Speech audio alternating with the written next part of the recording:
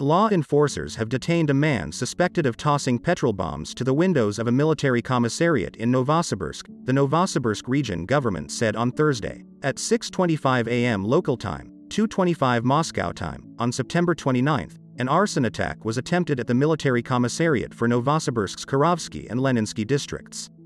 Petrol bombs were thrown into the building's two windows, causing a fire on an area of 0.5 square meter on the outside, it wrote on its Telegram channel, citing the region's military commissar, Yevgeny Kudratsev. The fire was swiftly put out. No damage was done. The suspect was detained.